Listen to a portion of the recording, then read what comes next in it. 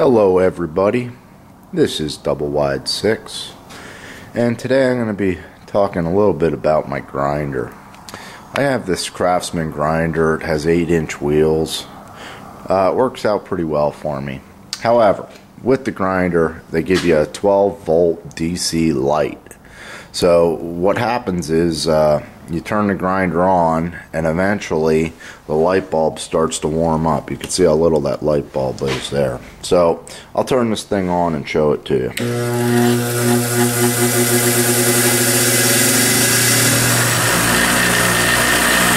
then what you do is you take the light bulb and you got to put it pretty close to where you're working to be able to see anything. So I just don't understand why they don't make tools like they used to.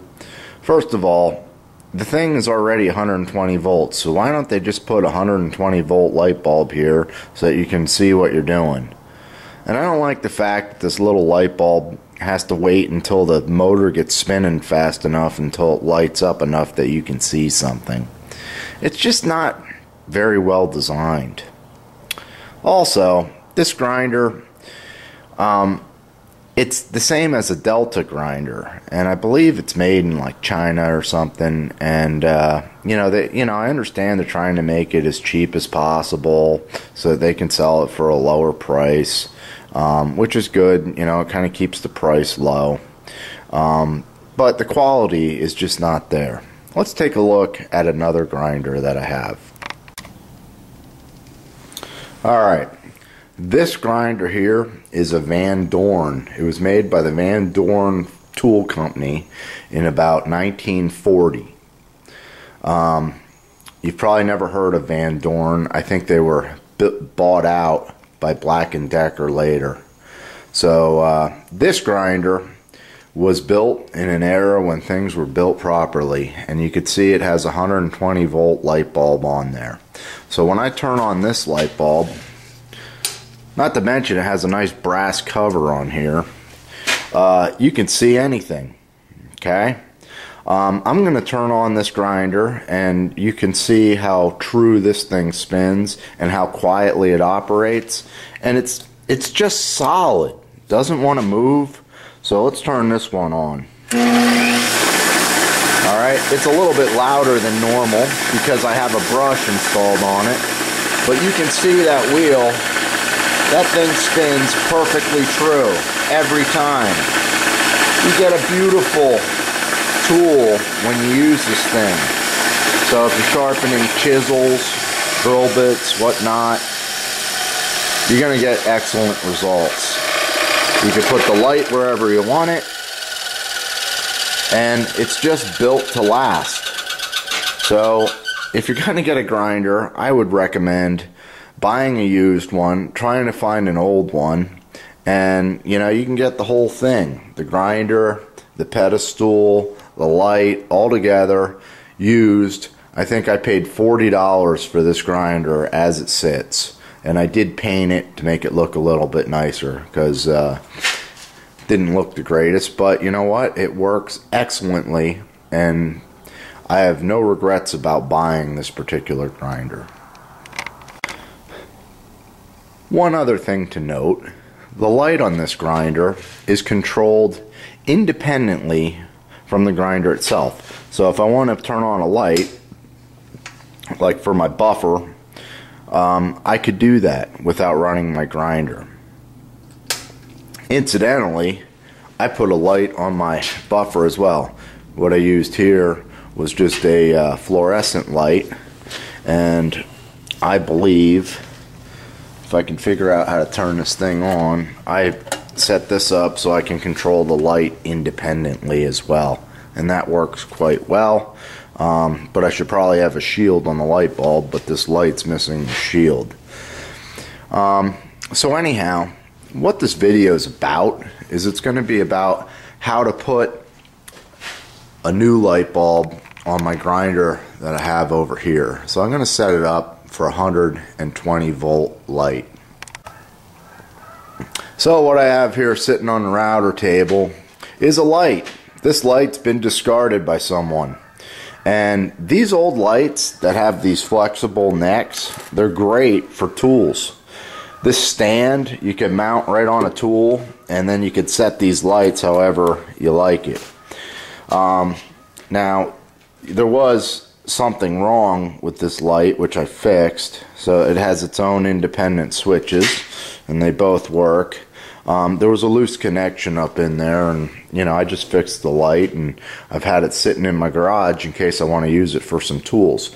So this is a good way to get a light to mount right to a drill press or a grinder or a router table or whatever you want. So after I fixed up this light, I was showing it to my wife because I was actually working in the basement, and she came down there, and I said, hey, look at this light, it's pretty nice, blah blah blah. And this thing is excellently built. It's probably from the early 70s, and everything inside, all the light socket and that, I believe, are brass, and it's just built very well. And believe it or not, my wife really likes this light. She thinks this thing's great. She's like, I can't believe you're gonna use it out on your tools. Why don't you keep it? My mom gave us that antique table. It'll go great with that, blah blah blah. And so I'm not going to use this light for my tools. We'll probably use it on this antique table. But I did get a good idea of a way to make a light that's 120 volts, so I wanted to share that with you today. So here's the little light that I made. First of all, it looks kind of unique. It's controlled by LEDs. I think this thing has something like 42 or 34 LED lights. So all those little lights are there. And I put a switch on the back so you can turn it on and off by the switch. And I've set it up so that you can plug it right into a socket. So there's a regular 120 plug on the end. I watched a video on YouTube from a fellow named Poroldchap, and he showed on YouTube how you can make a light like this. So if you want to find Poroldchap under YouTube, I think that you'll like his videos and all the stuff he does. He has some great ideas, and he actually has this light mounted to a little stand that has a magnet from a microwave, so he can stick it on the side of a grinder or a drill press. So I'll plug this thing in and show you how it works. So here's the light. On the back, I've set it up so that there's a little switch, and if you hit the switch, the light comes on. 120 volts, real cheap. I got this bulb off eBay. I think shipped to my house, it only cost about $4 for the bulb and the shipping all together. So these are nice and bright, good work light. They also don't get hot, so you won't have to worry about burning your hand if you're using it. So I really like this type of bulb, and I think it's going to be a great setup for any tool. So I'm going to take this bulb, and we're going to mount it on my grinder over there across the shop. So we'll show you how to do that. So the first thing I've done is I've removed the grinder from the stand here, and there's a plate on the bottom. There's 4 Allen bolts, 1, 2, 3, 4. I'm going to pull those off, and that should expose the wires. So at first glance, if we take a look in here at the wiring, there's a whole bunch of wiring going on. There's a capacitor in there. There's also the switch that controls the grinder, and there's that DC wiring that goes up to our light up top. So right here is where our 120 comes in from the wall. So if I tie onto this black wire, which is the hot, and our white common wire right there, and since I have a switch that I put on my light that I built, I could have the light be hot all the time and just use the switch to keep it in the off position when I'm not using the grinder. So I think that's how I'm going to wire it up, so I can just turn on and off the switch at will. So that's pretty much what I'm going to do. So here's something else. Like I was saying, these grinders are pretty cheap. They have 3 wire nuts, a little bit of tape holding them on. I mean, that's the way the thing's manufactured. You know, I'm just not impressed by that. I'd rather see it more like hardwired with using connections and terminals and things like that. You know, because these things vibrate. Eventually those could loosen up and pull off, and as you can see, this tape is already coming loose on these wire nuts. So here's the old light, and I'm just going to disconnect the light socket up top here. I'm going to keep this flexible tubing because that's going to allow me to adjust my new light wherever I want. So I'm going to remove this to start, and we're going to feed our 120 wire right down this tubing, and that'll bring it into the wire cavity. So here's the white and black wire that come from the light up top. So we're just going to snip these off and pull the light out the top. So that's snipped off, and if we come up top, that should allow us to pull these wires right through, except it's going to take two hands. They're a little bit tight. So we were able to slide the light out of there, and now I'm going to just loosen up these wire nuts and remove these two wires, that black and white that I snipped off. So now all those wires are cleaned up. I put the wire caps back on. I think I might, instead of taping it, wrap some shrink wrap possibly around those wire nuts. Alright, so if we take a look at how the old light attached, it has this threaded piece that ran into the hole. The wires are pushed down the tube here, and then it had this threaded piece that a set screw locked onto. Well, my new light is set up differently. All I have is a wire coming out of there. I tied a knot on the inside so it wouldn't pull out, but we're going to need to devise a new method to attach here. So first thing that we'll do is we're going to cut the plug off this wire. So I have a plug on there, and basically we're just going to snip this wire so that there's no longer a plug, because we're not going to need it.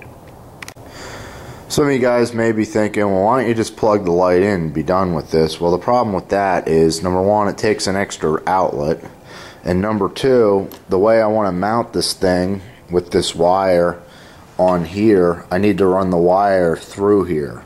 So if I have the plug, the wire would have to go out to the side, and it's just not going to mount right, and it's going to look like garbage, and I kind of want to do it right. So I got my light in the bench vise, and I'm just heating up this plastic a little bit, and what we're going to do is disassemble the light, because I'm going to need to drill a slightly bigger hole where our wire is coming through. So I'm just using a heat gun to heat up this plastic, and this is just, I don't know if it's called Schedule 40 plastic. That might be a little bit bigger, but it's an electrical plastic pipe. So I'm just heating this up, and I'm going to slip apart the light bulb.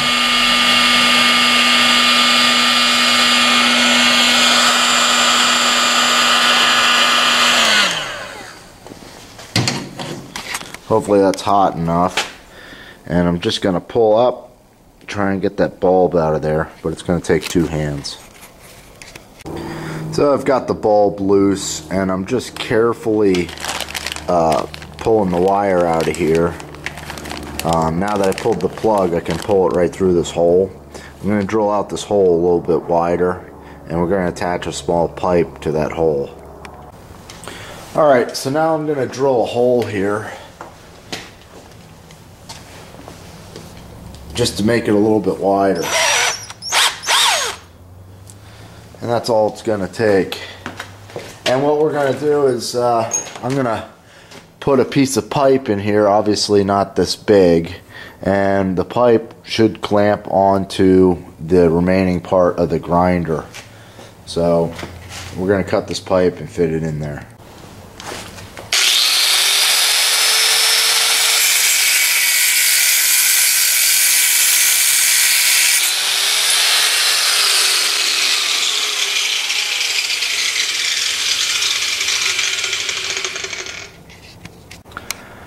Something that should just be noted, I didn't make this exactly the same as Poroldchap made his. I soldered these together and basically used my heat gun to heat up this pipe so it would be a really tight fit. And I did not fill mine with epoxy. I just soldered right onto the terminals, and then I tied shrink wrap, or I put shrink wrap around it to keep it nice and safe. So there's no epoxy in there, which is good because I wouldn't have been able to get this thing apart. So now what I'm going to do is I'm going to take the wire that we have cut off here, and I'm going to feed it right back in here and reach in through that hole and pull it out.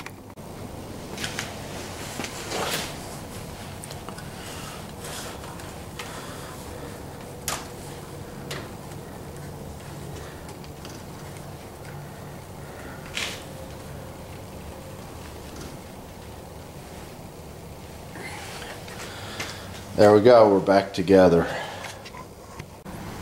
So we're going to take our little piece of pipe and the end tail of a file there, and I'm just cleaning this up so there's no burrs on either end. And I used a fairly wide pipe, the biggest pipe I could use for this, just so it was easier to fish the wire out of there, and there's not going to be any pressure of the wire rubbing on it because this is plenty wide. So now what we're going to do is we're going to try and take this little pipe and we're going to try and pressure fit it into this hole. So we're going to take the end of the wire, feed the pipe through. I tapered the front end of the pipe a little bit. We're going to line it up with that hole, and you can see our pipe is just starting to fit in. And what I'm going to do is I'm going to press that in using my vise. So here's the plan. I just want to press this in about 1/4 inch. So I'm just going to put this in the vise and try and put some pressure on it to get it to slide in. And I think, yeah, we're going a little sideways. I'm going to have to work on this a little bit to get it in there. So a new method of attack, we're just going to lightly tap. I drilled that hole just slightly smaller so it would pressure fit the pipe in there, and I think that's in there good, and I can even put epoxy around this to really help hold it. Alright, so we have our pipe connected. It's nice and solid. I didn't epoxy it yet, and I've cut a really sharp angle on our wire, and now we're going to feed the wire into the bench grinder here, and I'm hoping this goes right in there with no issues. So far it seems so good. Maybe I spoke too soon, but we'll see if we can find that in the box down here. So the wire did come right through there. So now what we're going to do is tighten up that set screw. Pipe fits right in there. I did check that before I used that pipe. And I'm going to lock the set screw in place. Nice and tight. Oh yeah. And that looks pretty good, my friends. So that's on there. Now all we have to do is tie the power in at the bottom. Alright guys, so basically now I have my wire from my light running down here, and here's my common wire and here's my hot wire. On my particular plug, the side that has the ribs on it is the common wire, and this side is smooth. So for the common wire, I'm going to hook it on to the other common wire, this white wire. And I'm going to be using these clips today. These work great. I've showed these in some of my other videos. The nice thing about them is I don't even have to cut this white wire to splice into it. I'm going to take my clip and I can actually open up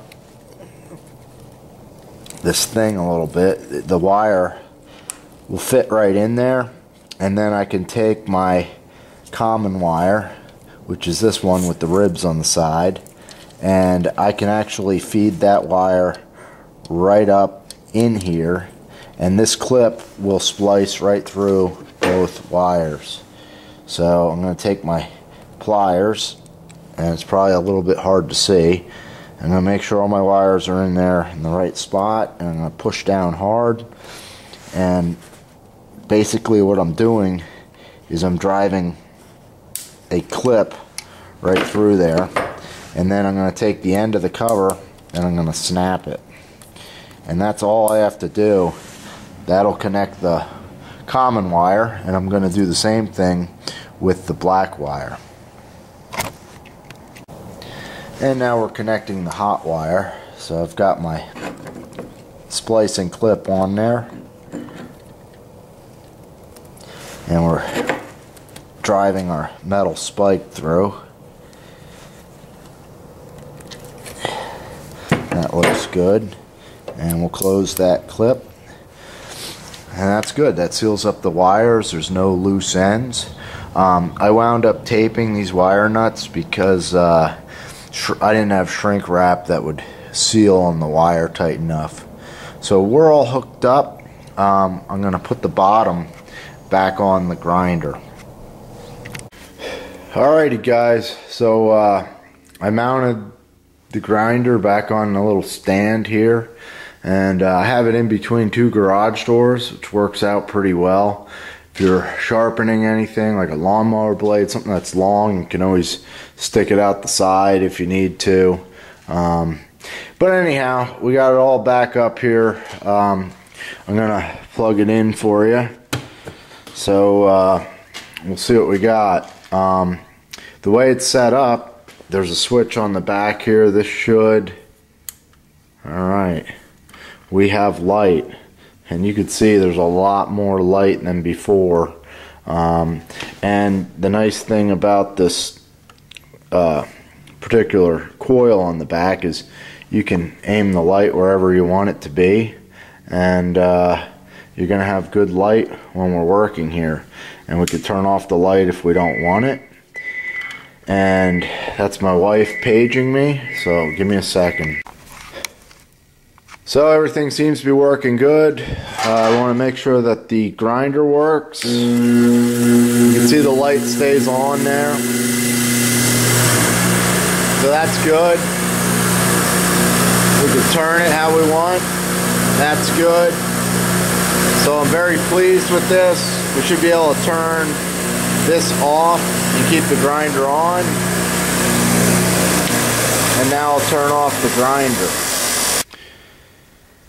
So I'm double wide 6. I got a whole bunch of repair videos, and I'd like to give a special thanks to Poroldchap for giving me this idea and this LED light bulb. I like the fact that it doesn't get hot, and it's also real lightweight. If it were heavy, this coil on the back would really begin to sag, but this is going to work great for what I'm doing. So special thanks to Poroldchap, and I'll put a link to his channel on the description of this video.